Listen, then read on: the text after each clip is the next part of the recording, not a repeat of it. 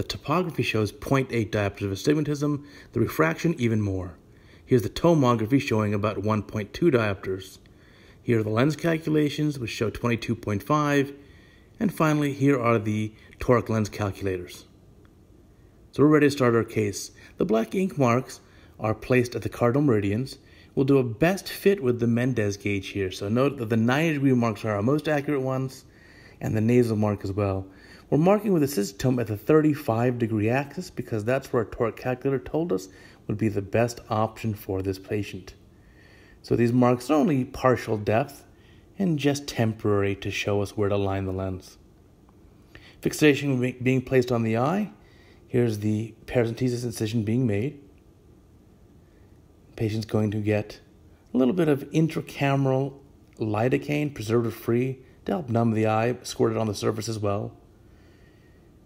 Just cleaning the ocular surface there with that sponge, make sure everything's pristine. And we're going to fill the anterior chamber with our viscoelastic. So here I'll use a dispersive viscoelastic to protect the corneal endothelium. Now we'll shift the speculum over to have better access here. We're going to put the fixation ring down, and we'll use our diamond keratome.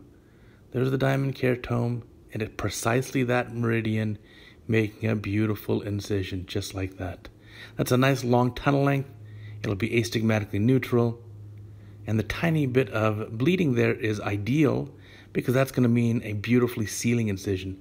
Poking with our forceps, we're going to get a round capsule rectus here. For a toric lens, we certainly want the capsule rectus to overlap the optic. So we'll grab with the forceps here, tear the rexus, and you can see the marks on my forceps are at 2.5 and 5 millimeters back.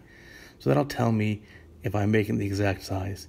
Also note that I try to beautifully center the capsule rectus on the visual axis, on the pupil, on that light reflex. That, as you can tell, is spot on. Using balanced salt solution on a blunt cannula, we'll do some hydrodissection, separate the cataract from the capsule. Here the cataract wants to come out of the bag, so we'll let it do so, and a quick hydrodelineation done as well. More viscoelastic to protect the corneal endothelium, and now we're ready for our phaco probe. So phaco probe in the right hand, we're going to put the Devgan chopper in the left hand. We're going to go into the nucleus, hold on to it, and then with the chopper go behind the nucleus, and we should be able to split this thing quite easily. So we split it once, we'll aspirate more, and this is not too terrible of a dense cataract, so it's pretty straightforward. Keeping the phaco probe right in the center of the eye, the chopper is going to bring the pieces forwards, keep them in front of the probe. We're using here a high flow setting, about 400 millimeters of mercury on the vacuum and about 40 cc's a minute on the flow. Note the chopper now goes in a protective position to protect the capsular bag, prevent the capsule from coming forwards. A little bit of cataract material left here. We'll clean that right up. And that looks pretty good. So last piece of the cataract comes out, and you can see again the chopper is in that protective position just to be sure. Now we're going to put the irrigation aspiration probe in the eye to remove the cortex.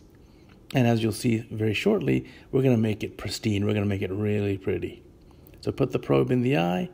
I like a circumferential manner, so going around in order to remove the cortex. So here we go from quadrant to quadrant, just taking our time. I like this polymer or plastic IA tip, and that way it prevents any metal from ever touching the capsule. I think just a higher margin of safety. So removing that, and now the capsular bag is pretty clean. A little bit of polishing just to make sure, and that looks fantastic. We're going to fill our capsular bag here with the cohesive viscoelastic, and then we'll see the outline of our capsular rexus. So here's the cohesive viscoelastic going in the eye, a nice big solid fill, perfect. You can see how round the capsular rexus is. That's about perfect size, and that will overlap the optic of the lens beautifully. Lens is in the injector. We're going to advance the plunger here, deliver the lens into the capsular bag, and then we'll assist the lens in unfolding. So using the chopper here, dial the lens into the capsular bag, rotate it, allow the arms to open.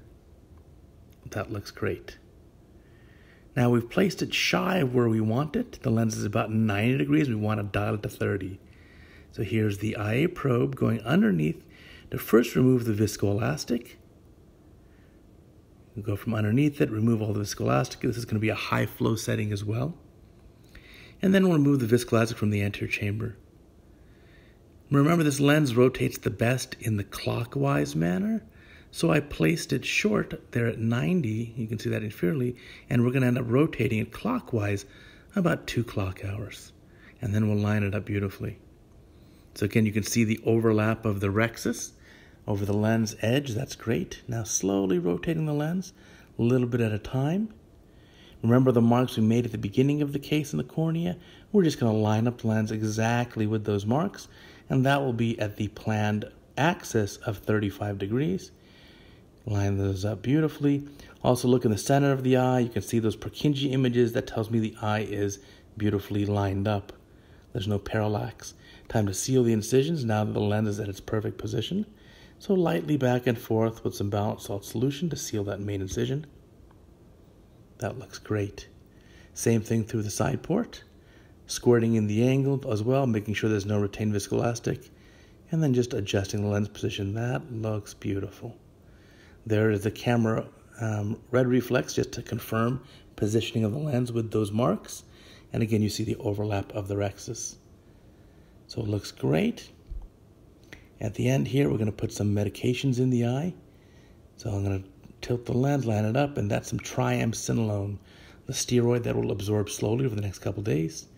I put a little preservative-free moxifloxacin as well as a tiny bit of carbachol. And now we can check the incisions at the end of the case. We'll put a little sponge on there first with a hypotonic tetracaine, and now a dry sponge to make sure everything's beautifully sealed, which looks great. And pressure is normal. We can take the speculum out and surgery's over.